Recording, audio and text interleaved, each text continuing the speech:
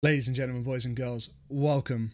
I'm Timoredbeard, and this is another Getting Started video. Today, we're going to talk about the golden rules of Tarkov, the rules that are going to help you understand how to play Tarkov, and if you keep these rules in your mind, how to start living, surviving, and most importantly, making money. Let's get into this.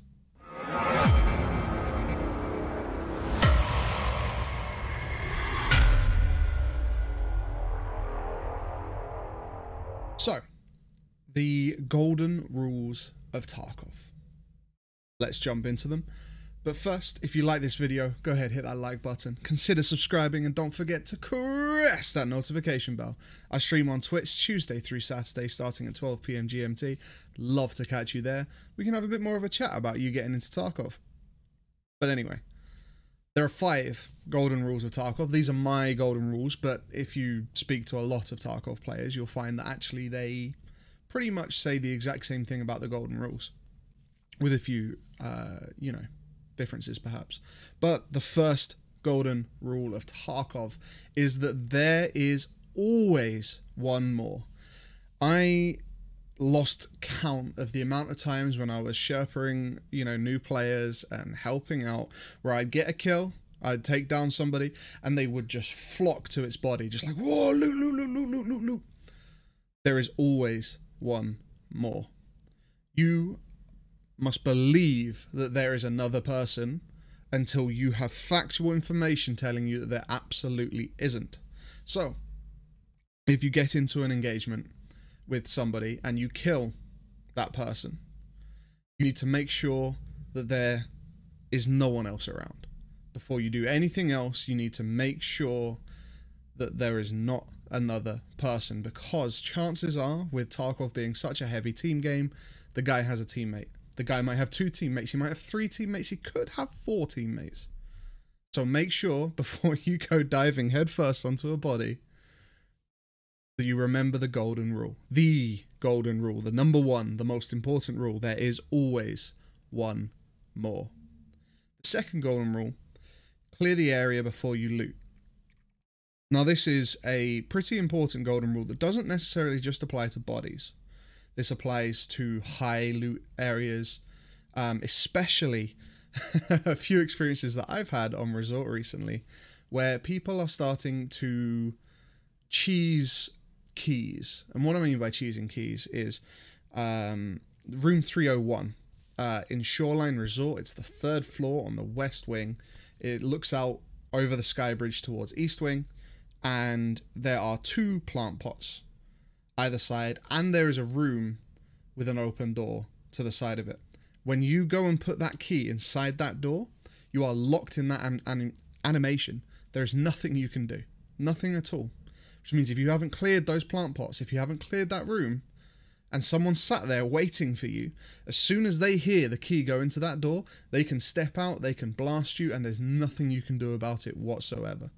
This also goes for a bunch of other places where you can open things up. Marked room on customs, marked rooms in reserve. Anywhere pretty much that is a high loot area that you use a key to open, you need to make sure you clear the area first. Because someone's going to be hiding, and they're going to hear the key go in, they're going to come out of their hiding spot, and they're going to kill you, and you are literally unable to do anything but squeal. But also make sure that you clear the area when the bodies as well. Not just key rooms and other stuff like that. Make sure that you're clearing the area always, because you don't want to die because you were greedy and you were looting. It happens to everyone, and it's the worst feeling. It really is. Stop and listen. Rule number 3.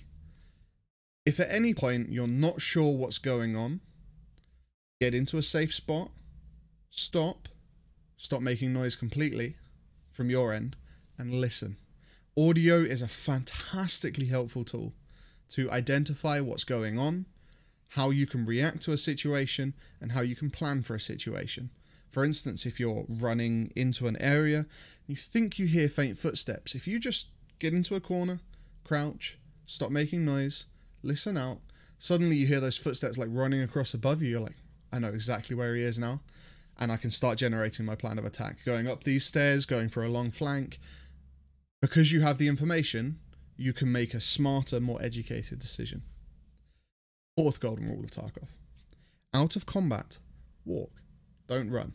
Now, this rule can be a bone of contention. And the reason for that is because a lot of players that are very much smash W aggressive will be like, why would I ever walk? Why would I? When you're getting into Tarkov, the power of being able to react that splash faster is king.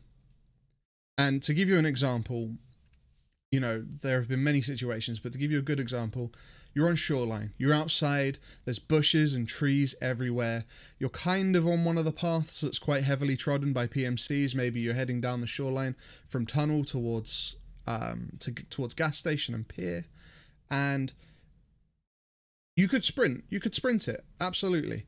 But if you walk, and there so happens to be a PMC sprinting at you, like on the same path but in the other direction, you hear his sprinting way before he will ever hear you. And there's so much cover, so many bushes and trees, there's so much concealment, the audio is going to win out over visual in this sort of area.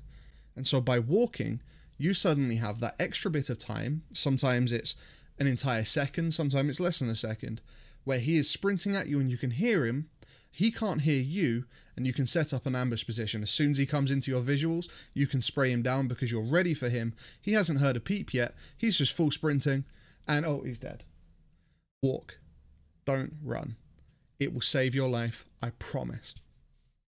And the last golden rule of Tarkov, number 5, and nowhere near the least important rule, but it just happens to land in number 5, is always do something. Never petrify. If you're in a combat situation and you are overloaded, your mind is struggling with creating a decision for you to do, don't just sit there. If you just sit there, you give your opponent all of the ability to either A, fall back, heal up, come back at you, fully ready to go, B, push you because they've got the advantage already and you're bleeding and you're not sure what to do, or C, just completely outgame you, right? Because you did nothing. Reposition. Even if you're still not sure how you're going to re-engage the combat, reposition. After your first initial bout of combat, reposition. Move to another area. Take up another position. Just that will make the other player have to work out where you've gone, and that slows everything down and gives you chance to make your decision. So instead of petrifying, always do something, whether that's falling back, whether that's repositioning, whether that's going aggressive because you've already lit him up and you think that he's going to try and heal up. Always do something in combat. Do not sit and petrify, because you are giving your opponent way too much of an advantage. He knows where you are. He's going to act like he knows where you are by pre-firing, by pre-aiming, by preparing himself. If you don't do anything, you are essentially committing yourself to die. There are a lot more other rules that people would recommend to you when you're starting out playing Tarkov. And there are a lot of other bits of information to take into account. But if you keep these 5 golden rules in your mind, I guarantee you, I promise you, that your survival rate will increase and that you will find yourself surviving and winning fights more often. Couple of little bonus things, little extra, you know, honorable mentions, should we say. Use your scav. If you're getting into Tarkov, you're still struggling and you're learning how to PMC, and especially if you're learning the maps, you haven't got them committed to memory yet at all, you're using maps on other screens and stuff, just scav. Every time it's up, scav. I promise you that by scavving, you will be able to learn maps, you will be able to get out with loot that's going to help you advance with your PMC, complete quests, etc, etc, etc. Make sure that you're using your scav on cooldown. That is a fantastic bit of advice for new players, and there's a lot of problems where like advanced players, hardcore players would like frown upon scav running. Like, oh, why are you scav running? You know, are you not good enough to PMC? Ignore them. Ignore the whole stigma of it all. When your scav's off cooldown, scav run. It will help you, I promise. Use it to learn maps. Use it to get loot. Use it to get quest items. It is there as a resource for you, and you should use it. It's free gear. It's free gear. And the last little honourable mention.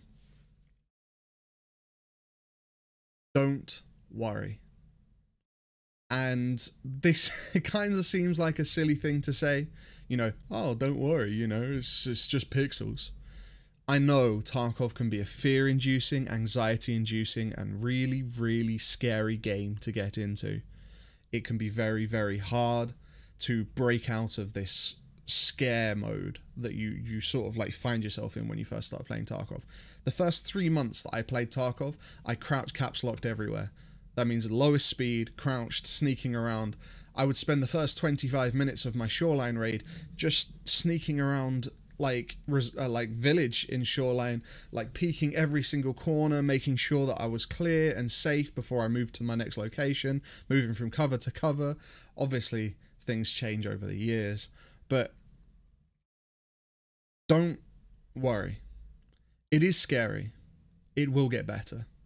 It is anxiety inducing. You will get better.